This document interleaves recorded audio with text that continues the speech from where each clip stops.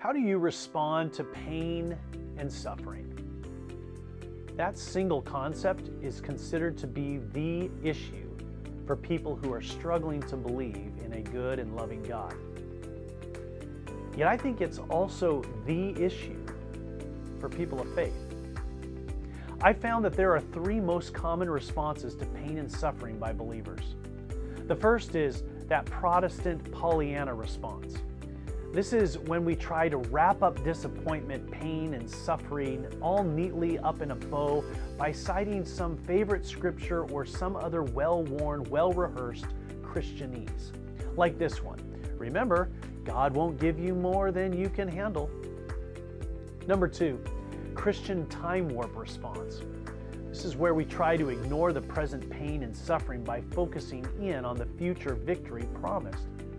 As followers of Jesus, we do tend to focus on the resurrection more than the crucifixion. And if you need proof, by the way, just compare Good Friday church attendance with Easter attendance.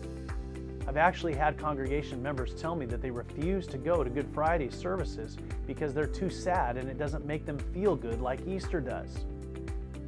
Third, the dazed and confused believer. This response is the sound of silence, where we try to ignore the issue altogether. We just suffered inwardly without sharing anything out loud and hiding away from very real struggles and doubts out of fear of being judged as weak in our faith. But the Scriptures actually invite us to a better response. The Scriptures invite us to learn to lament. A lament is a song of mourning or sorrow. Laments are for times of bereavement, personal trouble, national disaster, or the judgment of God. Over 1/3, 50 or so, of the Psalms are laments. Lament also shows up in the book of Job and in the prophets. In fact, one whole book of the Bible, known as Lamentations, expresses the confusion and suffering felt after the destruction of Jerusalem by the Babylonians. Lament doesn't try to wrap up suffering in a bow or Christian phrase. It doesn't try to look forward beyond the moment. And it doesn't sit there silently just taking it. Instead, it accepts pain and chooses not to avoid the present suffering. It acknowledges real hurt and pain and then takes it to the only one who can help. That is the Lord God. Psalm 44 verses 23 to 26 gives us an example of lament. Wake up, O Lord. Why do you sleep? Get up. Do not reject us forever. Why do you look the other way? Why do you ignore our suffering and oppression? We collapse in the dust, lying face down in the dirt. Rise up, help us. Ransom us because of your unfailing love. Now, that might not feel very Sunday-like to sing this kind of hymn or these words. After all, they come from a very strong heart of pain, but they also come from a very strong heart of faith. While singing it to the Lord, it acknowledges the real experience of pain and suffering, while also placing hope in God's unfailing love. That's a powerful statement of faith. And I believe it becomes even more so in the face of pain.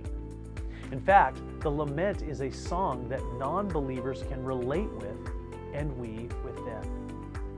Learn to lament.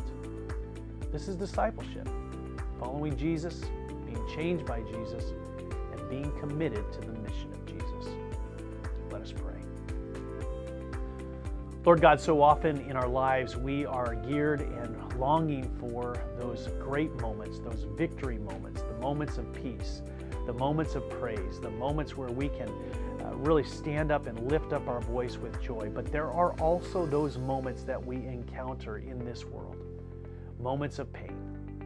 You demonstrated how to lament when on the cross you cried out those words, my God, why have you forsaken me?"